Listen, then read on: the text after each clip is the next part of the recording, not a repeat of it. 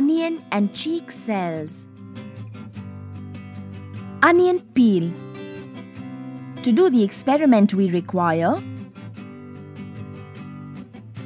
cover slip, glycerine, glass slides, onion, watch glasses, distilled water, saffron in solution, forceps, brush, needle, compound microscope, blotting paper. Procedure. Take some distilled water using a dropper and put it in a watch glass.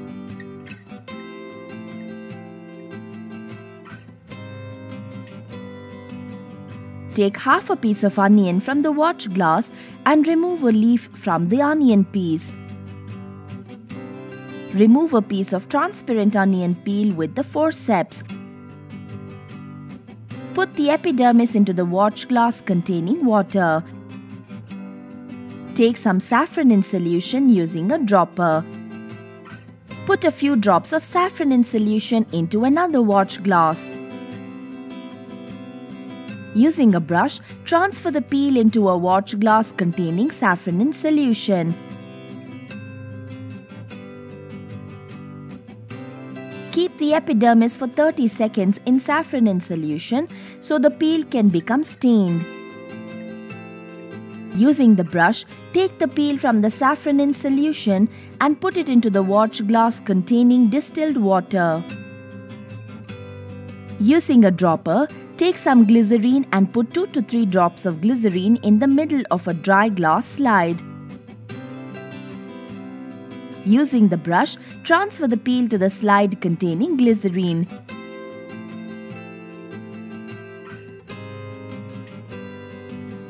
Take a cover slip and place it gently on the peel with the help of a needle. Remove the extra glycerine using a blotting paper.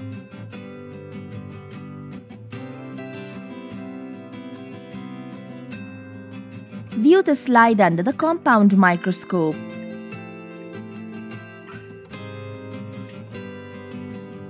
Observations. A large number of regularly shaped cells are lying side by side. Each cell has a distinct cell wall. A distinct nucleus is present on the periphery of each cell. Lightly stained cytoplasm is observed in each cell. A large vacuole is present in the center of each cell, surrounded by the cytoplasm. Conclusion. All cell walls and large vacuoles are clearly observed in all cells, and the cells in the observations are plant cells. Human cheek cells. To do the experiment we require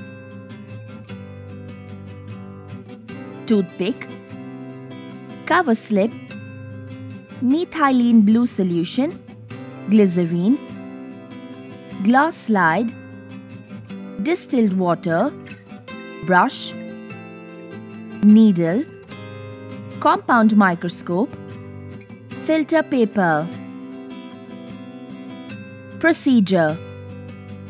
Take some distilled water using a dropper and put it in the middle of the glass slide. Take a clean toothpick and gently scrape the inner side of the cheek. Rub the scrap on the glass slide that contains water.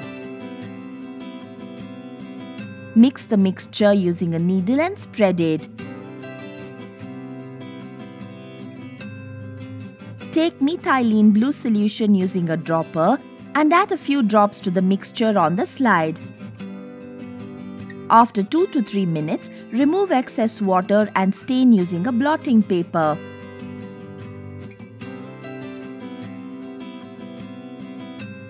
Take glycerine using a dropper and add a few drops of glycerine to the test mixture.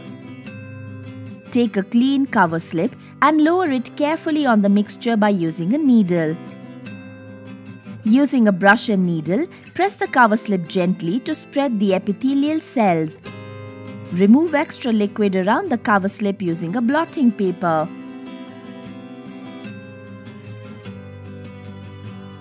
View the slide under the compound microscope.